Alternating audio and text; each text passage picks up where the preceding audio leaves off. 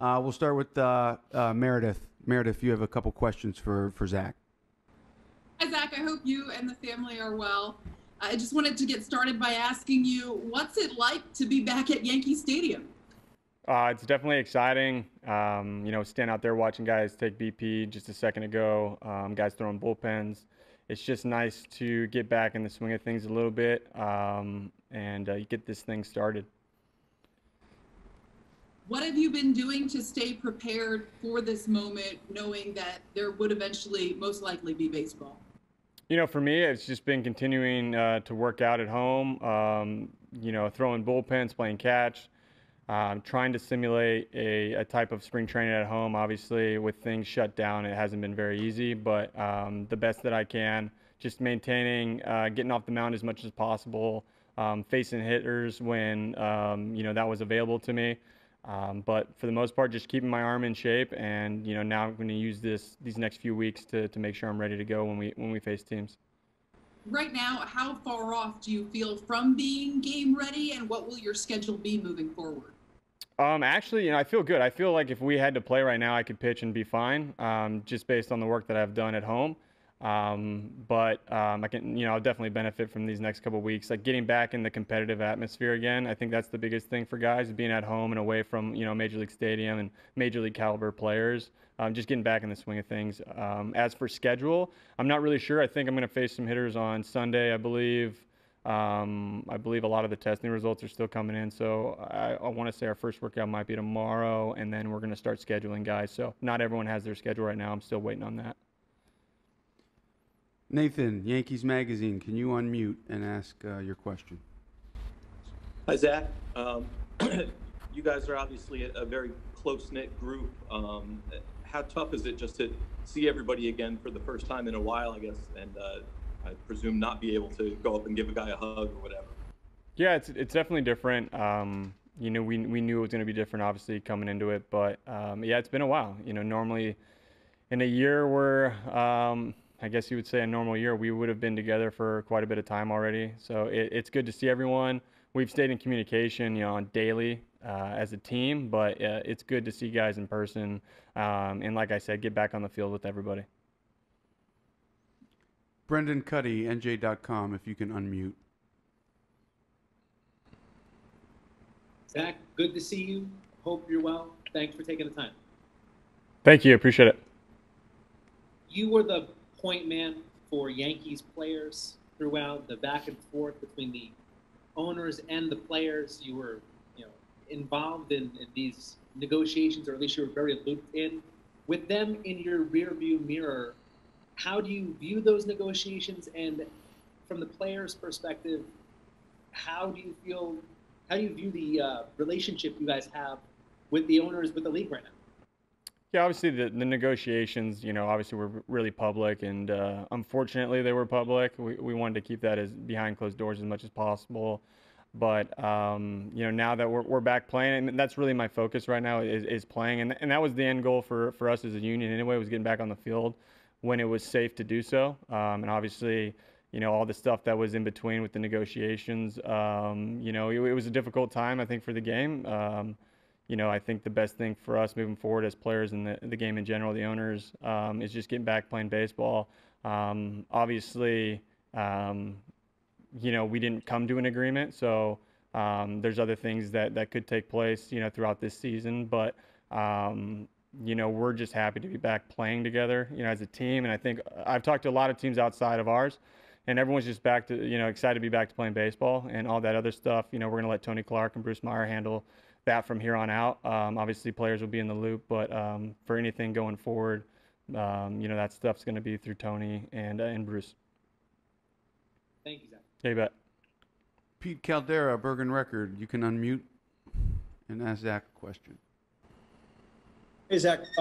Just curious, how much input did the players have on this 2020 revised schedule, and what's your thinking about having to go back to places like in Florida, like Tampa or Miami, where the COVID numbers have been spiking? Yeah, MLB obviously had a lot of power on creating the schedule. We did have input. I can't say for certain like how much of it we did, but the majority of the scheduling went through MLB. And I think for guys going back, my opinion, obviously I don't speak for everyone in the clubhouse. My opinion is that I feel like MLB, our team especially, I know Hal is going to do everything in his power to keep us, healthy and safe. We're going to go above and beyond any requirements that are going to need to be made. So for me, I'm not hesitant to go back into, Tampa or anything like that. I know that the Yankees will take care of us. Next question from Ron Blum, if you can unmute, Associated Press. Hey, Zach.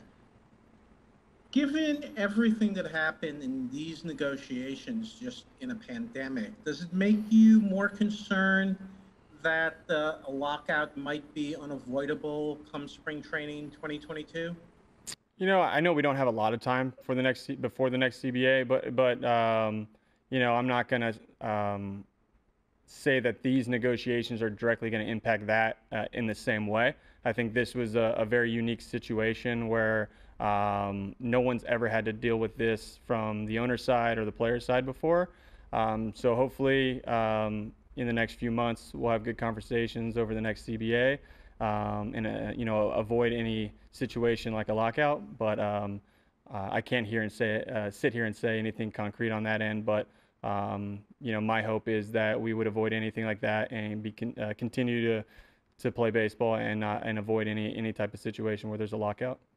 And looking ahead, as you look at the structure that occurred this year, is there any thought to maybe not being in a situation where 2 of the 8 members of the executive subcommittee during negotiations weren't on 40-man rosters?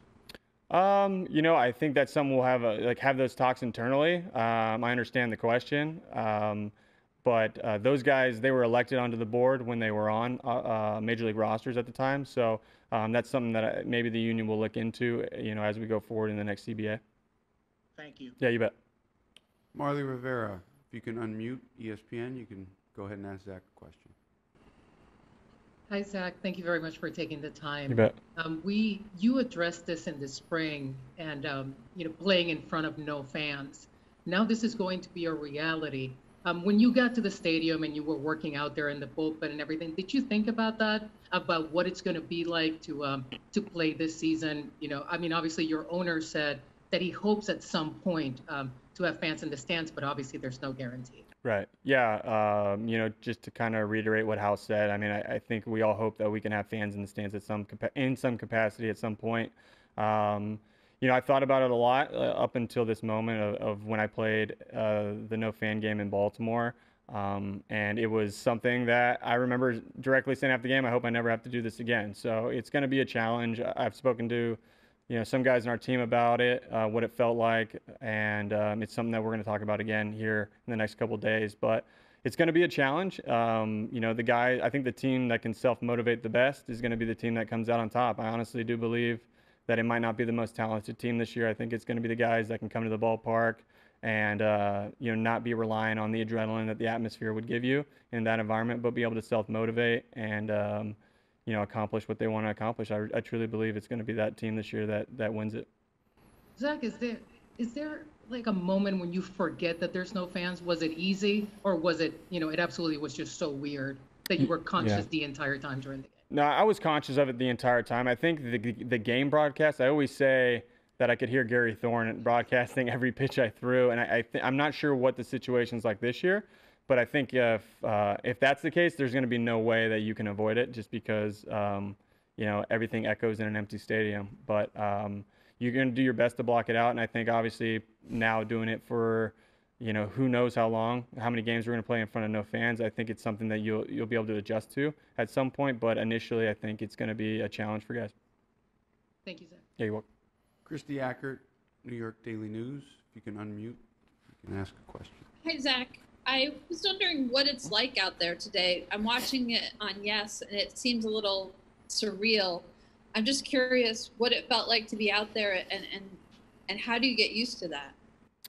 Yeah, it was different. You're trying to respect everyone's space. Obviously, keeping our masks on, in the clubhouse, obviously taking those off when we're doing baseball activity and things like that. But I think everyone's just being conscious of giving everyone their space. And, I think as we go forward, it'll be a little bit more comfortable to do that, to wear the mask every day, all day, and obviously not on the field, but to, give people their space. We're just so used to going up to each other, and being in close proximity to each other throughout the season, even in the locker room, right? You guys, like, we all sit next to each other in the locker room, things like that. It's just going to be an adjustment period, but I think, if anything, I was just excited to be back in Yankee Stadium with my teammates. It's been a long time.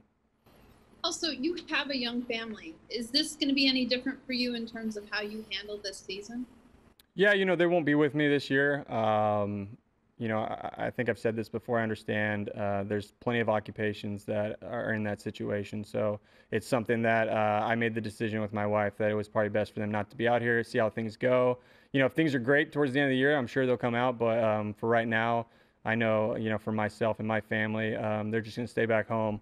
In that way, that gives me the ability to, make all the adjustments here, get used to, obviously the things that are happening in New York City, not just at the stadium, but just the way of life in New York City right now.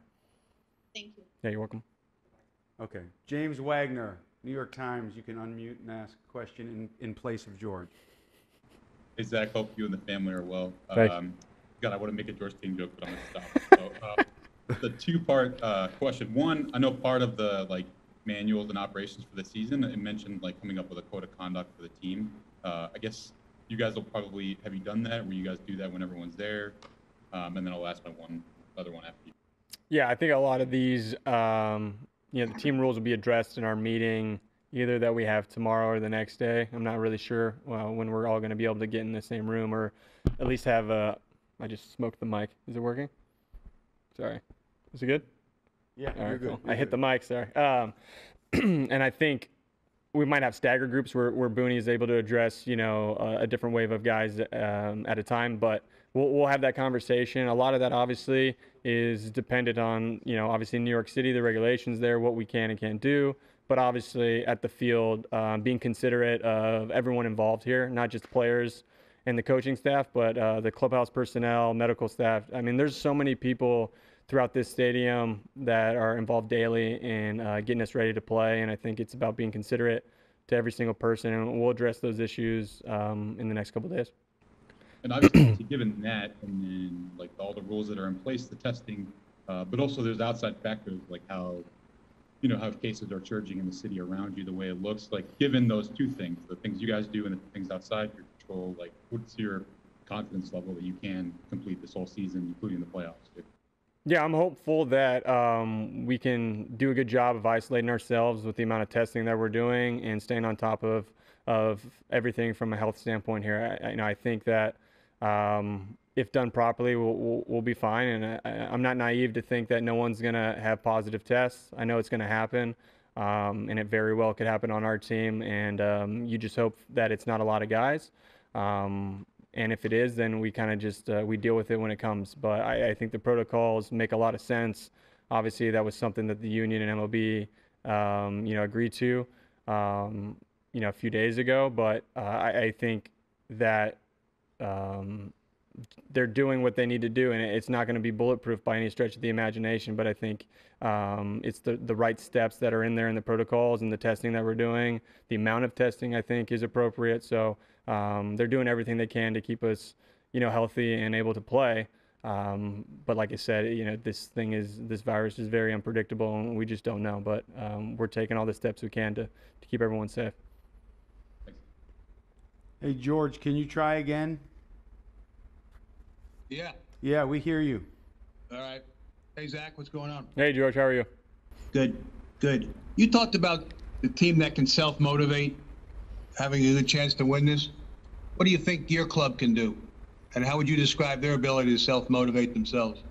That's a tough question. I do believe that we have the guys that can do it. We have guys that have played at a top level for a long time, a lot of them in our clubhouse. And the more I've been around those type of players, the more I realize that those are the guys that can self-motivate, the guys that can, maintain a performance level throughout the course of a season at a high level. So I'm hopeful that our team is that team that can do it. And I'll have a better feel of that, obviously, as we get into that environment. But my gut reaction is that we're going to be fine in that aspect. What'd you do today? I threw a bullpen today, and then just, went through testing and things like that. Thank you. Yeah, you're welcome. We'll take a last question for Britt Sweeney Murdy, WFAN, if you can unmute. All right. Hey, Zach, how are you? Doing good. How are you? Good. Two things. One's a procedural thing. Okay. Your contract has, at the end of this year's World Series, that the Yankees have to declare, or you have to declare Right. about the option. Has any of that been ironed out yet? Is that still the same based on this season? It's still the same. We haven't had those discussions through the negotiations that obviously the union was having through MLB. It very well could be something that we discuss as we go forward. But as of right now, no, we haven't talked. It's a tricky. I think Boris called it the swap out. I don't even know what he called it. But yeah, the Yankees have the ability to extend the contract. They have the first go at it at the end of the World Series. And then I can, depending on what happens, I can choose to opt out of the contract. Yes. And all that is still Yeah. in place as far as you know, given. Yeah, everything.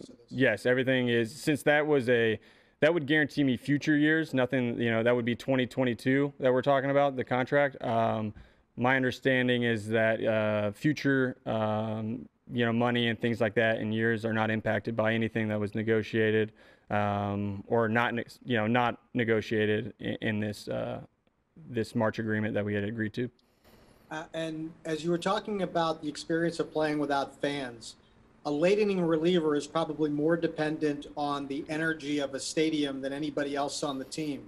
Have you thought about how that could affect you pitching and what kind of ways you can generate that same type of energy without the crowd? Yeah, when I pitched, it wasn't a safe situation in Baltimore. We hadn't played in a few days, so I had to pitch. And I tell guys all the time, I think Melky Cabrera swung at the first pitch and lined it foul, and I was like, oh boy, he's ready to go. I need to be ready to go. And I think for me personally, and what I'll share with the other relievers would be that the warm up is that much more important. Out there. I think that's something that maybe guys throughout the course of a season, you kind of not necessarily go through the motions, but you're kind of easy out there and save it for the game. But I do think the warm-up process will be a lot more important in getting guys ready to go.